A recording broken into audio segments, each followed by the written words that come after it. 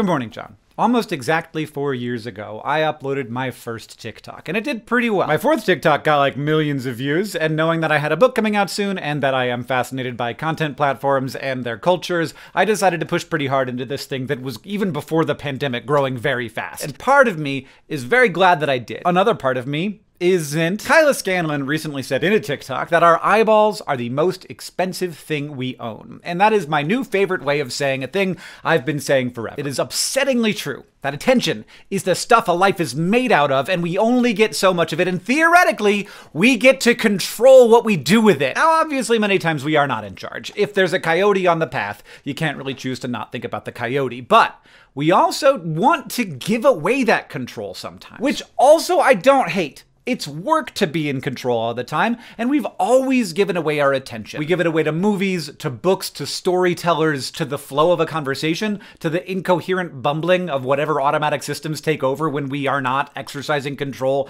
as we walk around or drive or braid a rope. Humans have spent so much time braiding ropes. I think this might be one of the big problems. We don't have enough rope braiding time anymore. I want to be clear, there are lots of things that I really like about TikTok. Not like I enjoy, but actually that I enjoy and are very good. I have discovered so many fantastic comedians and artists and musicians, so many great science communicators that do the job super differently and as such have very different audiences. Also, it is just a culture factory. It's filled with art and experiments and storytelling. TikTok has created many beautiful moments, and I didn't just passively enjoy them, I was a part of them, and I was fascinated and inspired by it, and it changed my life. But it's not just good. Like, people are currently pretty worried about AI someday taking over the world like that didn't already just happen. So much of the content we consume is directed to us by artificial intelligence algorithms. And that influences what I believe and what I spend time thinking about, but even maybe more importantly, it influences what kinds of content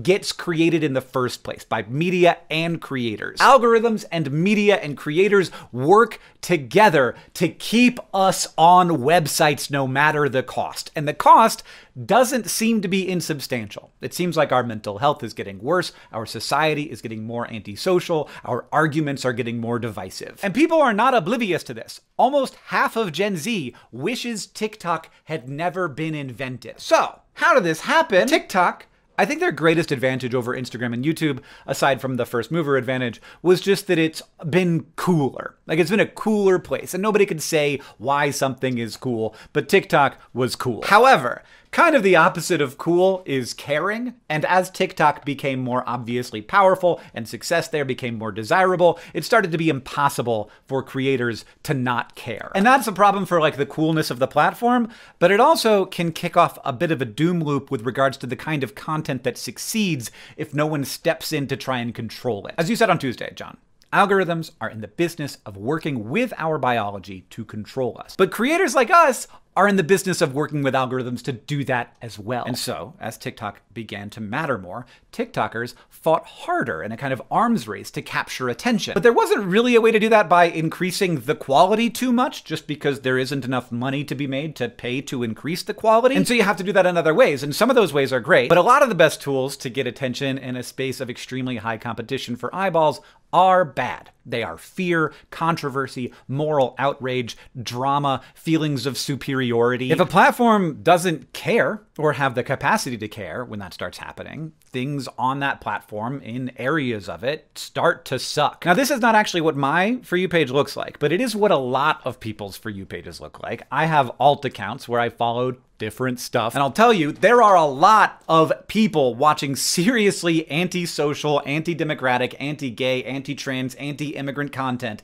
that if you designed it to lower societal trust, you could not have designed it better. People work with machine learning algorithms to control other people's attentions. That's literally what I do for a living. And like, I can tell myself that I do it not just for a living, but also for good. And I think that's true. But I don't just bring my talents and skills to the table. I also bring my credibility and my audience. And that's scary. That's like a freaking scary responsibility because I do not know who I am giving power to when I create on a platform. Like on YouTube, I know some of those people, which makes me feel a little bit better, but that's just who's there now. What about in the future when it's different people I've given power to? TikTok, though, I think has structural reasons why it is worse at being able to handle its power, particularly that short-form video is much harder to monetize per minute of uploads, which means more content to moderate and less money to spend doing that moderation. And yeah, also, there is the problem of it potentially being controlled or influenced by a government that would rather my country have less trust in itself and be more dysfunctional. Because here's the thing, you don't actually have to tweak an algorithm to increase the amount of fear and outrage and division experienced by people on a content platform. All you have to do is just kind of let that happen. Obviously, I do not regret the experiences I have had on TikTok. Now, I regret a little bit that it made me substantially more famous, but there's also benefits to that. What I definitely regret is having helped to put power into a place that I have no control over and that I do not understand and that I do not think has been a net positive for society. I didn't go into TikTok thinking strategically or worried about its impact on the world. I went in curious and hungry and excited and amazed. And though I was obviously manipulated by its systems to some extent, it really did deliver value for me, and hopefully my content delivered value for others for a long time. But this world right now is messy and it's moving fast, and I wish I was more careful. There is very little that I enjoy more than diving into a new subculture and coming to understand it. Riding cultural waves is my extreme sport, my chosen vocation, and my greatest area of expertise. But if I'm an expert in the experience, I also have to admit that I'm an expert in the outcome, and